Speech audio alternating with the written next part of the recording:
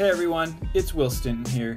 Today in our Apple Keynote tutorial, we're going to go over how to make a timer, which is a very useful thing for teachers. So as usual, what you want to do is just open Keynote. And today I'm going to work with a black background because anything that's getting projected up on a screen, you're going to want to use black. And so delete these two text boxes. I'll zoom out to 50% so I can see everything that's going on. And the first thing you want to do is create a text box.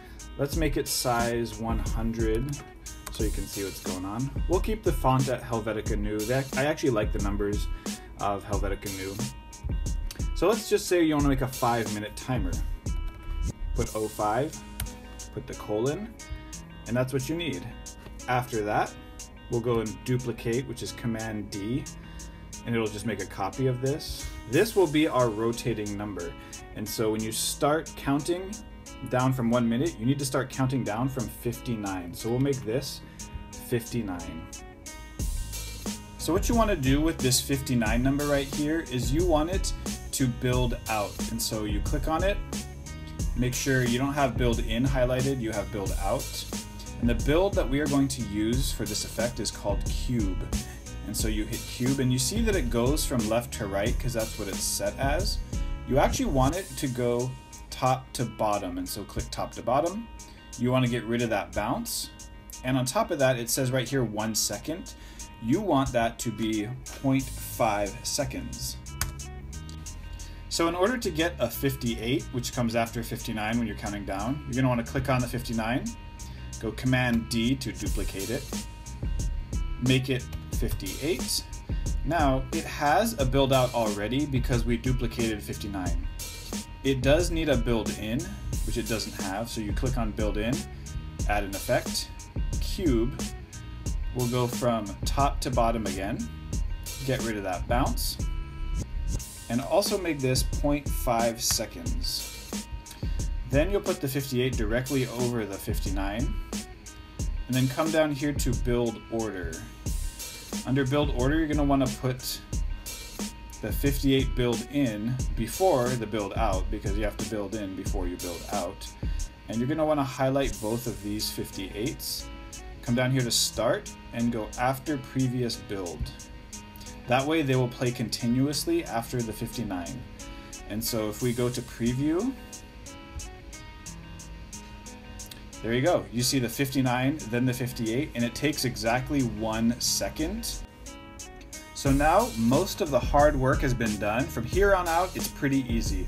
You just click on the 58 and you go Command D to duplicate it, and you make that 58 a 57, and just slide it back on top, hit Command D again, make that 57 a 56, and so on and so forth. Just hitting Command D every time to count down. We'll end this at, let's just say 50 to give you a 10-second example. So 54, 53, Command D, 52, 51, and 50. So go over here to build order and you'll see by duplicating them, they're already exactly where they should be. And so let's go play and see what it looks like.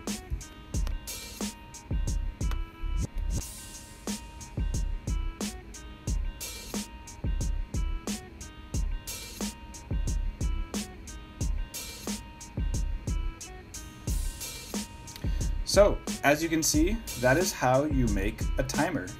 So I'm going to go ahead and duplicate numbers 49 counting down all the way to 00, and I'm just going to speed it up so, you know, it goes a little bit faster.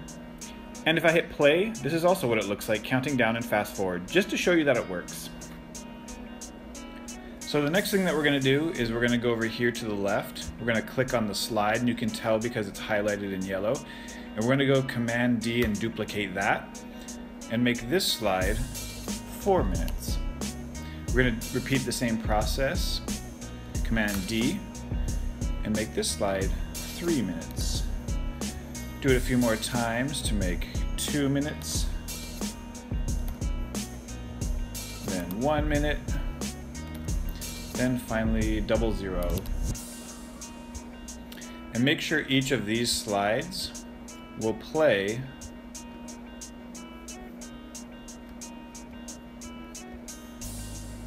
instead of on click over here under start transition, you want it to be automatically. And so that way, after 5 minutes, it will go to the next slide automatically without having to click to 4, to 3, to 2, to 1, and then again to 0.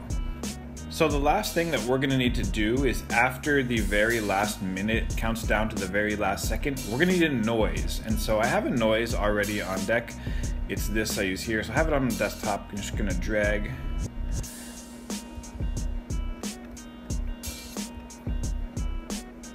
and drop it. And this is what it sounds like. And so what you need to do is click on it, and it already has a built-in automatically called just start audio. And all you need to do is just make sure in the build order that it's very last, and you want it to go after build 117, which is the very last build, which means once this counts down, it'll make that loud noise and your timer will be complete. So now you know how to make a cool timer in Keynote. And so if you enjoyed the video, go ahead and leave it a like and hit the subscribe button if you're not subscribed already. Thanks for watching, guys, and I'll see you on Friday.